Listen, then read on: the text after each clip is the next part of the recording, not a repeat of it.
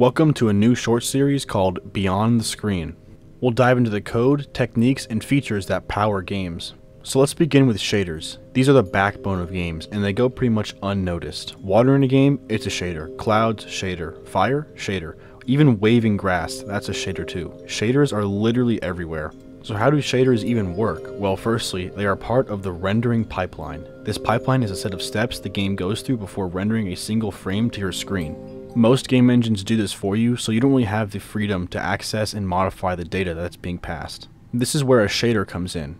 When you write a shader, you're accessing this pipeline. This gives you extreme low-level control of what you want to show, and you can essentially hijack a step and insert your own code. This is the basis of shaders. So shaders take a frame's data and they manipulate it based on what code you've written. Then they inject it back into where it was before to continue through the pipeline. This is how games turn, let's say, a single quad into moving water. Here's an example of a shader I've written for my game. It takes two textures and merges them in a set of vertical columns. This is used when you apply wallpaper to walls. It's pretty much a simple animation. So what's happening here is the game is saying, hey, I want to draw this texture. As the call moves through the pipeline, my shader grabs this data and manipulates the call. The output is now the combined textures.